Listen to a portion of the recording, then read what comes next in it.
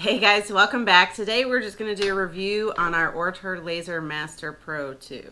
Yep, you got it. You got it. All right, guys. So we have had this for right about a year now. So we kind of wanted to go over, what we think about it. Goods, maybe a few bads. Just kind of, show some of the updates we've done to it as well.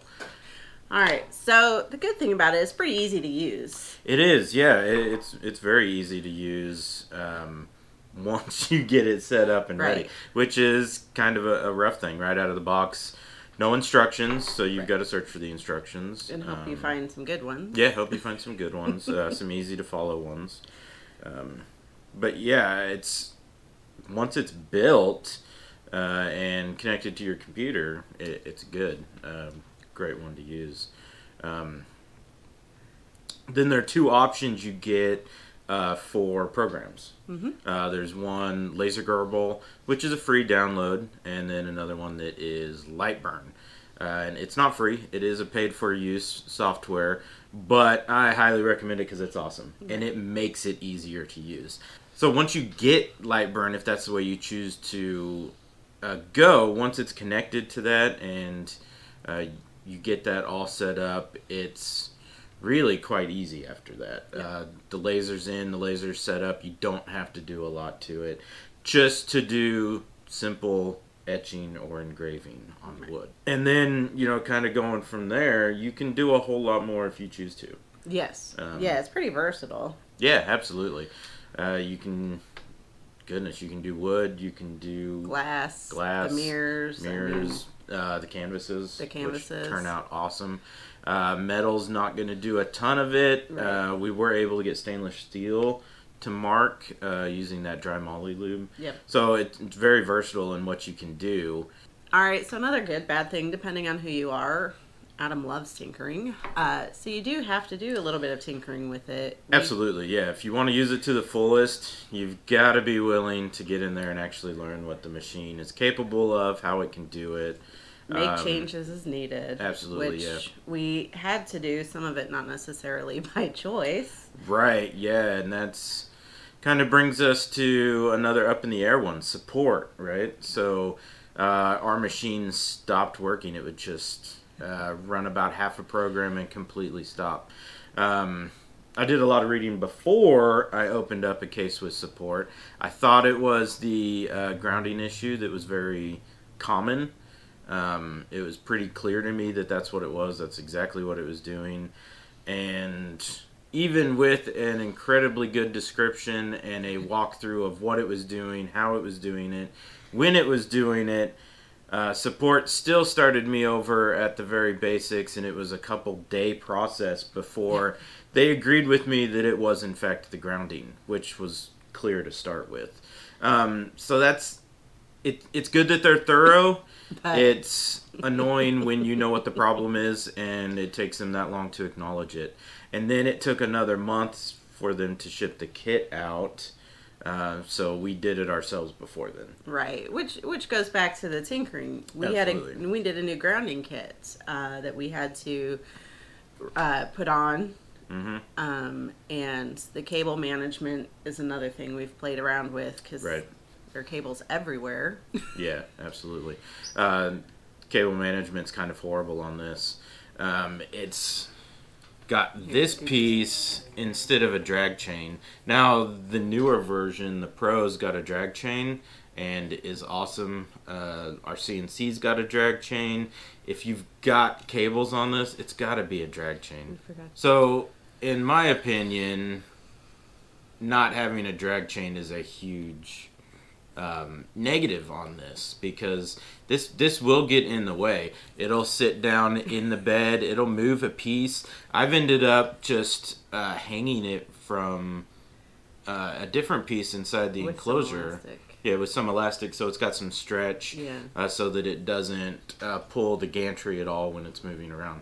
And it's worked awesome, but I mean, you need a drag chain. Yeah. Now, like I said, that's kind of fixed in the Pro model, as well as they are now shipping out the grounding kit with all new models. So you're not going to run into either one of those problems if you go with the Pro model. If you don't go with the Pro model, it's still not going to have a drag chain. That's probably on our list of things to do at some point in time. Yeah. Also wanted to take a second and talk about the rotary. This had great instructions. Yeah. Yeah, it was easy walkthrough, step by step. Very good to get it this far. This is an upgrade part. After that, getting it to actually run with the machine, not as easy. That definitely takes a lot of more tinkering, reading. Yes. And then on top of that, it's all backwards. So you've got to figure that out too, and then flip it. So I mean that's kind of a problem between this talking with Lightburn. It's not necessarily this, but it is something that you have to know, or you know, at the very least, your first burn's going to be wrong. Right, like trial and error. Yeah, absolutely. It does take a lot of trial and error to do this, so it's one of those things you can't get discouraged. Right. When the first 5 don't turn out right. Yeah, we've had a lot of fails. Absolutely. But then we finally figure out where we want it, and it comes out amazing. Yeah. So it's just getting to that point's rough sometimes. Sometimes it is. Yeah. All right, aside from those little issues, our biggest thing is it has to be plugged into the computer. So, you know, there's only so far we can go from our computer with the laser. Right. The Pro model has a spot. Yeah, it's got a control module. I don't know a lot about it because we don't have one. And I don't know if that's just you can control it from that, or if you can run the programs without having to plug it in. I would have to read more on that, but I think that's something that bothers me about it most, because we're constantly tethered to the computer. Right. And we don't have a laptop that we're going to carry around. Not everybody does. Right. So it's another purchase that you have to have if you don't have a computer handy to get the USB in. Yep. So it's something to think about before you purchase. Right, where it's going to be when you do your lasering, because, you know, with 3 kids and us, we can't just be having it out in the living room lasering. Absolutely, yeah. And it's also not very smart to turn it on in a garage and walk away from it.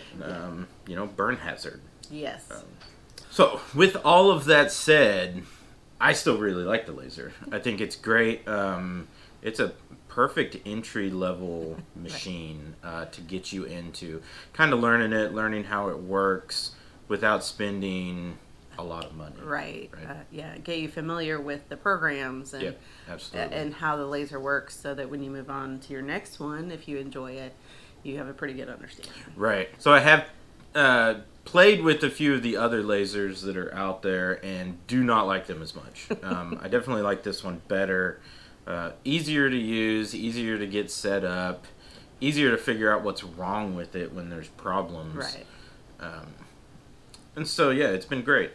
Overall, love it. We did do upgrades to kind of get it to where we like it. It won't cut right out of the box very well. You might be able to do it, but it's going to be extremely slow and a lot of passes. way more passes than you really need. Which brings us to probably what I would say your most important upgrade is, and that's air assist.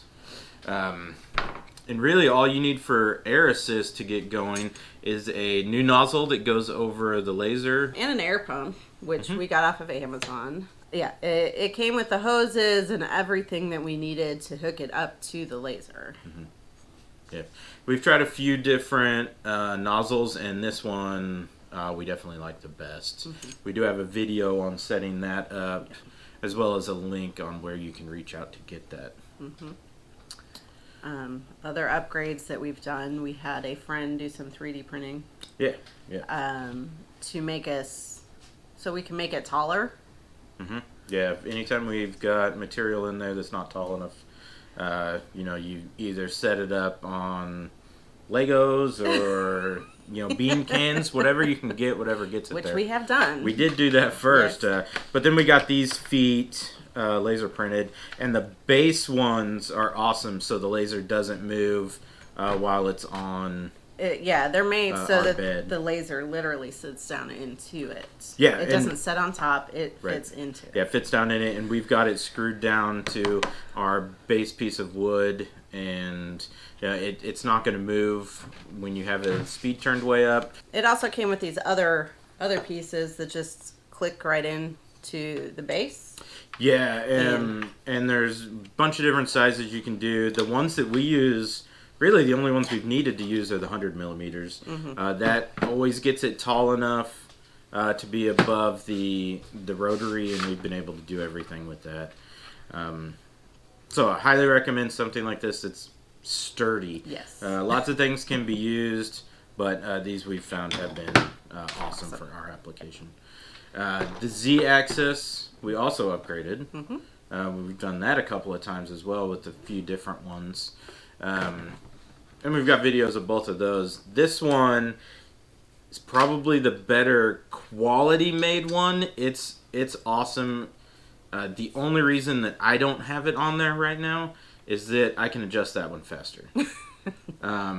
Right. So this one's design's amazing. It's incredibly well made, and it's great for very little micro changes. But I think one turn was like a millimeter, as opposed to I can unscrew this one and move it very fast. Pretty quick, yeah.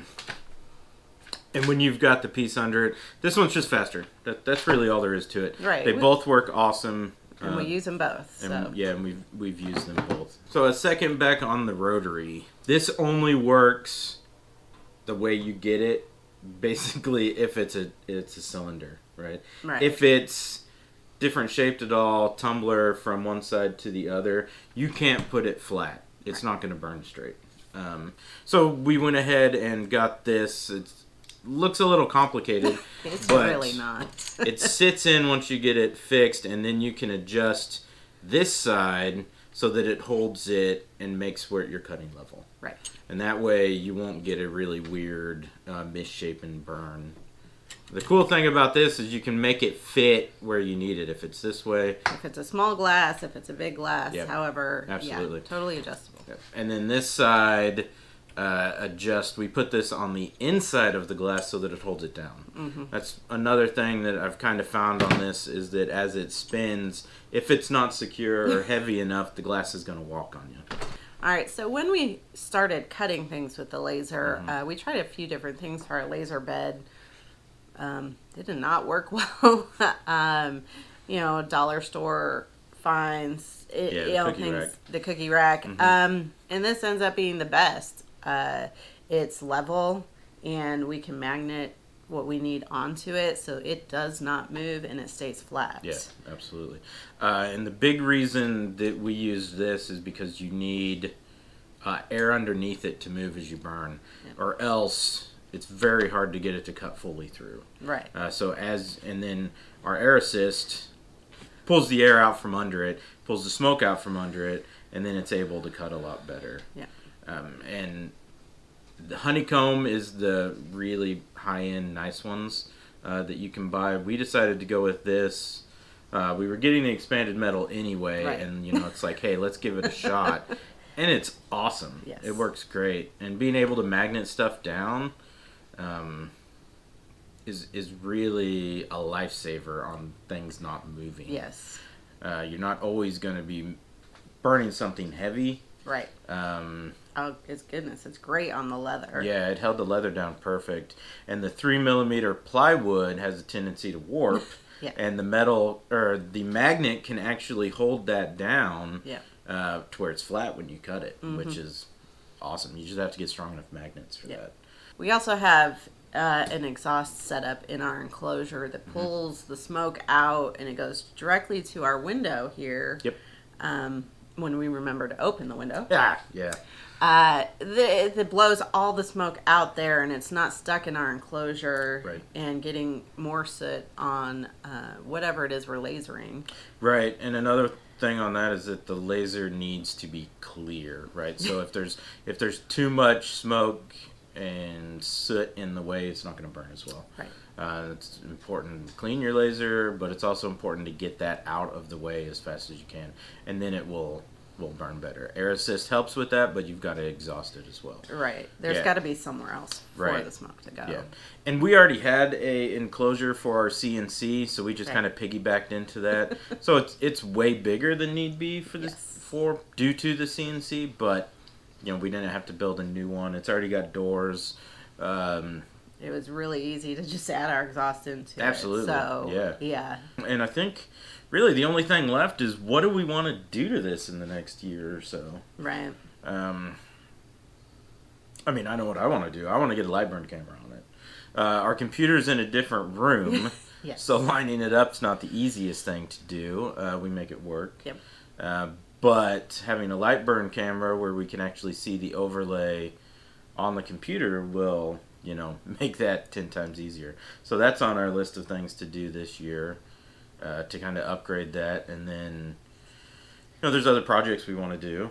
Right. There's projects we want to do, but as far as upgrades, I think we're pretty happy with it for right now. I think we're in a pretty good space. Our enclosure, we would like to upgrade the doors on it so that it actually has laser protection plexiglass on it, so that we don't always have to wear our glasses. Right. It'd make it really nice on doing other things in the garage at the same time. Right, yeah. Table saw and such would be nice to be able to use all of that and not, you know, have to wear the glasses while doing that. Safety first, always. Always. All right. So if you have any questions for us, or, you know, comments of things we should also upgrade, because we're always open to that, or always. Adam is. Yeah. Let us know in the comments below. Don't forget to like and subscribe, and we'll see you next time. Thanks, guys.